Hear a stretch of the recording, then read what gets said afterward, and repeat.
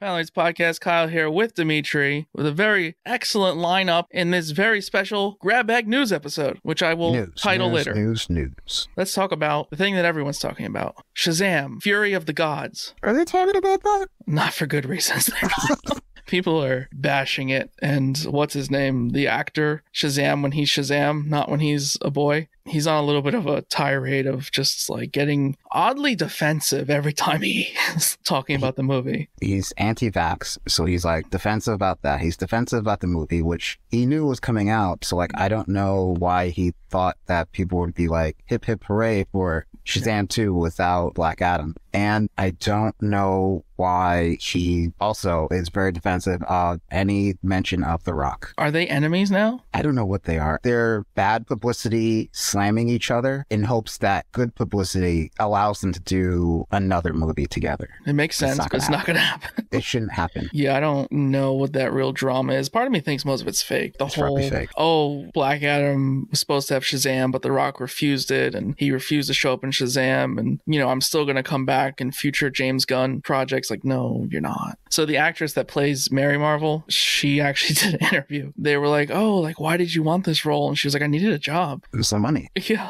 like, clearly it was just money. Had bills. She looks like she could be Wonder Woman. Like, she just fits. That actress also was a recast from the Mary Marvel in the prior Shazam movie, so that's another interesting tidbit. Anyway, I didn't see the movie. I never planned to see the movie, but it's over now, and somehow, even though it's over, they had a end credit scene that they could have easily cut out that tied in the Justice Society, not the Justice League, and guess who showed up, which makes things even more confusing. James Gunn's wife. I'm cool with it. She can be the Coulson of the DCU. No problem. I like that. Why in this movie? Why is it not happening in the future? Anyway, that's enough about DCU for now. I don't know if we even need to go back to it at all, to be honest. Maybe a little at the end, just a tiny bit. Okay, but just a little. So Captain America New World Order had some photos leaked from set. A few takeaways, actually more takeaways than you would expect from just a few set photos. But for one, they're at a funeral. You can speculate on that in a second. More importantly, Betty Ross from The Incredible Hulk is there, which is Liv Tyler, as in Steven Tyler's daughter from Aerosmith.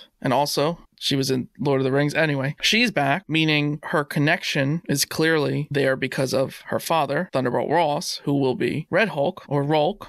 So that's clearly why she's there. And she's at a funeral in the photo we've seen. And Captain America's arm is broken. Speculation, Captain America gets into some kind of brawl. He's fighting alongside Thunderbolt Ross in some kind of skirmish. They're together trying to stop something. Something happens to Ross. They think he's dead. They have a funeral, and then months later, he surfaces as the Red Hulk with no mustache. If I'm being honest, I hope they give us less of him as they can to then have it bleed over into Thunderbolts. Which is yet to be confirmed that he's in that. And we're assuming off a modern run. We don't know how strictish they're going to try and be, even though the lineup they showed is not accurate at all. It's kind of a sloppy mess. Overall, though, I think that this Captain America movie might feel like a Hulk movie without the Hulk. We know the leader's in it. Oh, yeah, that's right. Again, was the Hulk villain. He's also reprising his role, am I right? That actor. Yeah. That's cool. Do we think that Hulk will actually show up, though? I don't think so. To me, his character does not fit the vibe that I'm immediately getting from this movie. Because the way Falcon and Winter Soldier was, much more of a serious tone. It just feels less serious than what they're doing with Hulk acting. They feel more like an action movie when Hulk now feels more like comedy. But they have to fix that. Do they, if now they're going to have Red Hulk? Why can't he remain as comedy and have Red Hulk be the more serious? You think that Thunderbolt Ross could be the more serious tone to whatever they're doing in the grand scheme of things, and Hulk, with whatever he's doing, can just keep doing his comedy? Well, they have to, because the next thing he shows up in isn't going to be She-Hulk season 2, right? Because there isn't one. Maybe you're right. Maybe this gives an opportunity for Hulk to go back to Hulk and not be Professor Hulk. What if Red Hulk is enraged? Evil and enraged and out of control, and the only one that can stop him is the OG Hulk, who in his Professor form can't pull it off. And it's kind of like one of those situations of like, well, science first, but this one time, the only thing that's going to stop him is him, you know, and then he just does something in the lab and then he's big again. I hate to say it, but I hope like Red Hulk beats his ass the first time. And then I gotta let Hulk be Hulk, you know? I can't be the Hulk. The Hulk has to be Hulk. And then Hulk takes over and just doesn't let Banner do anything else. I mean, I'm cool with Red Hulk being our big brute of the MCU. Like, I'm cool with that. I think that Harrison Ford is going to kill the role. I don't know if you've been watching Shrinking on Apple TV. No. So he's in that, and he plays a psychiatrist who kind of like runs the office, but, you know, is like old and grumpy. But like, he fits that. Like, his humor is so dry and perfect. I could see that working as like a general. I don't know how he's going to be when he's hulked out. Like, I don't really know how that works, how he's going to look. Like, I'm so concerned of how his face is going to look. That's my biggest concern.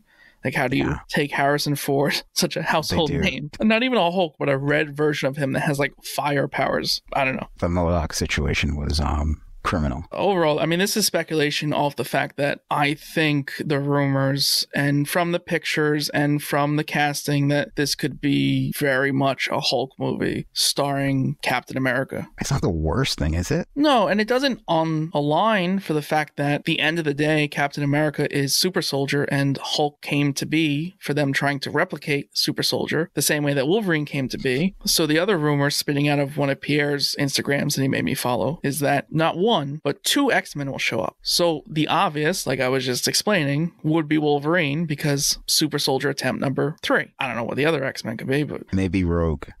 Putting some connection. I mean, I don't know if they're going to do all of that, but if they put some connection from Rogue here to the Marvels, it would make sense for the year. Yeah. Which comes out first? Is the Marvels come out first? I think they pushed the Marvels. So then there's Guardians, and then there's Loki, and then there's Secret Invasion. I have no idea what they're doing with that. I'm hopeful for it because too, that's kind of like a unfamiliar part of Marvel. Like, I never really read Skrulls or Secret Invasion anything, so to me it's gonna be very, very fresh. I always liked as a playable character in Marvel vs. Capcom, Super Skrull. Yeah. I always thought, like, when are they doing that? I used to have a hero click that I think Jeremiah gave to me actually, and it was just the coolest little thing. The Skrulls by themselves are pretty cool looking, but like having a rock fist and like his left foot's invisible and he's stretching one arm and that arm that's swinging around to punch you is also on fire. It's just cool. A nice idea. And I think they've done it with like a whole bunch of other power sets too, where like Skrulls have like 3 or 4 heroes' powers.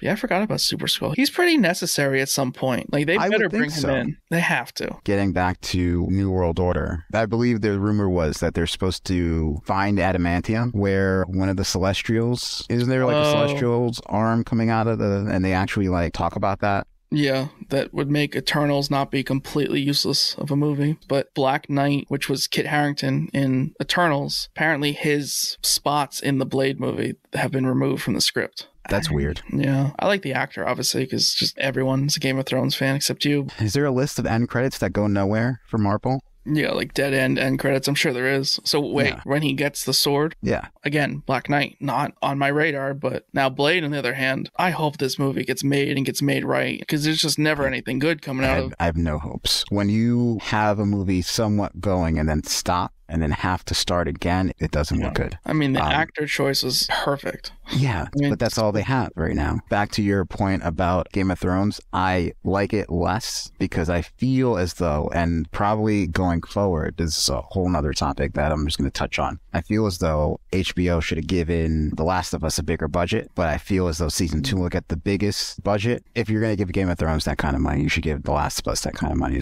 That's all. We can talk about other stuff. We got more rumors? What other X-Men would you think could possibly show up if that rumor is even true? Just to speculate on a speculation. Okay, so I would say Rogue. If it's not Rogue, Mystique would be stupid. I'm over her, to be honest. In the comics, great. Movies, I'm over her. What if she just fucks up shit with Skrulls? It's like, oh, it wasn't a Skrull, it was Mystique. Right there, you just debunked the whole thing.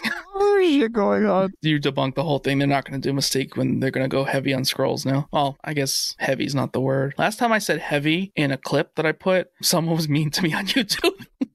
And then when I tried to like get sympathy from, you know, the rest of you, one of you, I won't say who, but it was Pierre, was like, well, they're not wrong.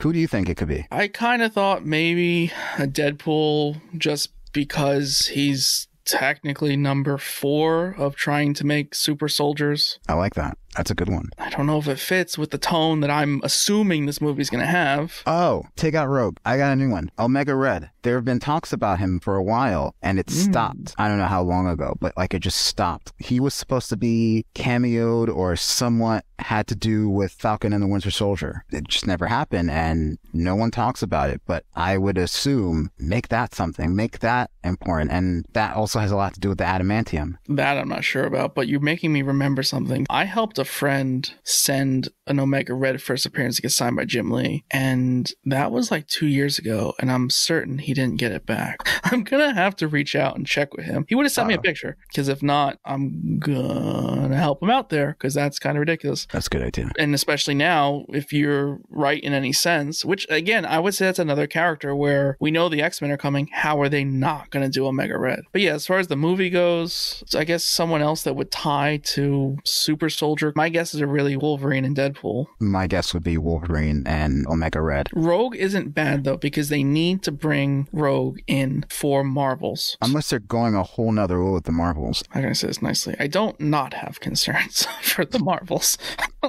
I feel like they pushed it. Didn't they push it? So, a little more Marvel news. Demetrius Grassi has been cast as Grim Reaper in the Wonder Man series. Absolutely all I have for you. The Grim Reaper story with Wonder Man, or one of them, is the only one that I'm familiar with, which I believe you read too in Uncanny Avengers back in the day when Remender was writing it. I don't know. For the life of me, I just don't remember. I didn't like it the first time you tried to do it. Yeah, that's all I got for you. I haven't seen that actor in anything, but apparently he's A+, so Grim Reaper it is. Now, as promised, DC news. Before I go into that, actually, let me talk about Poison Ivy. Poison Ivy, the comic, just won a GLAAD award, which is great. So I read the original arc. As you know, I bought a page from issue 5. You did? I'm now seeping out past the original arc, which was never intended to be. I'm on like issue 8, whatever the app is giving me. It is fantastic. The art, Marcio is like perfect. G. Willow is so fucking good on Poison Ivy. Like, just so good. There's no other way she should be written. Poison Ivy is supposed to be a villain, and she has her be a hero who, if you get in her way, sees you as a human, therefore you are trash. Damn. So she's just like, oh, spores. Psh, you're dead. But I thought Batman's supposed to stop that. It's just about her like traveling, trying to infect people and like hooking up along the way and like feeling guilty because she's still in love with Harley Quinn. And yeah, she's just killing people to like get her end goal. But all right, I will ruin this. So this is major spoiler for the end of the first arc of Poison Ivy. So issue 6, the way she defeats Woodrow, which is a Swamp Thing villain who I didn't know, I think it was retconned, is technically who created Poison Ivy. I need to look this up. Anyway, she defeats him by dropping a building on them both and then eats him. Like, starts with his heart and then eats his whole body. Now, he's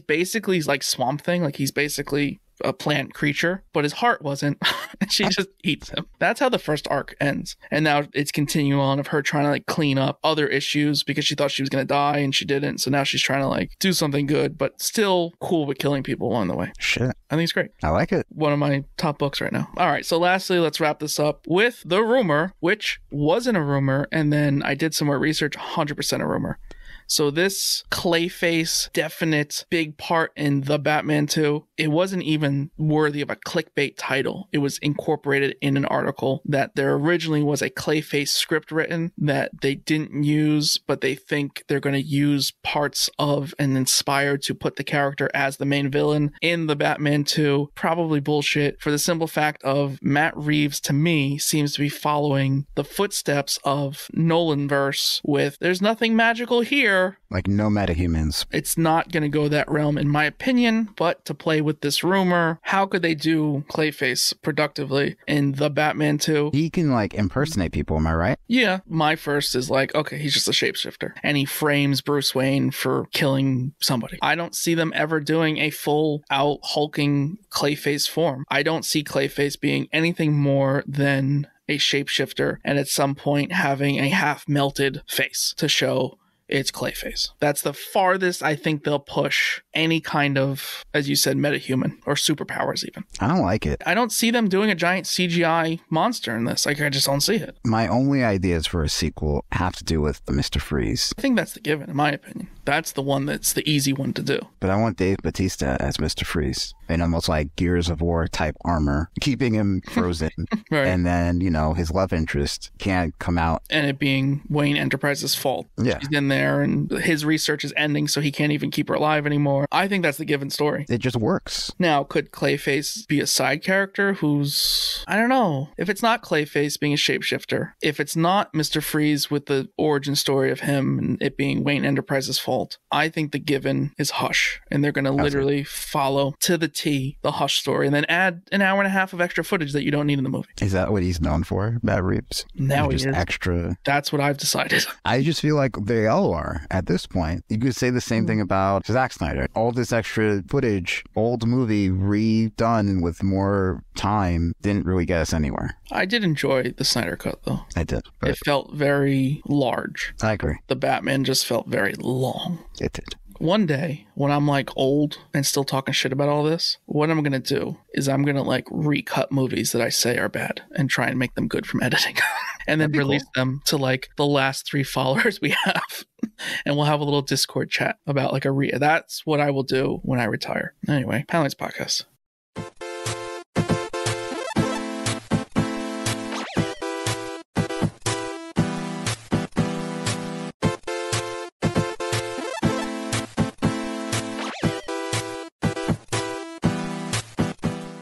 I'm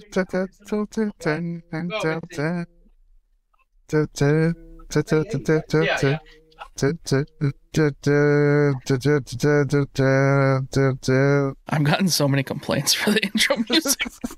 The very few people that have listened have complained. Paneloids. This is Kyle. Yep. The white and the black is Dimitri. So for audio purposes, I'm going to do that over again. Yeah, that's a good idea. Paneloid. This is what Grandma used to call you. Demetrius. She did. She did. I miss it.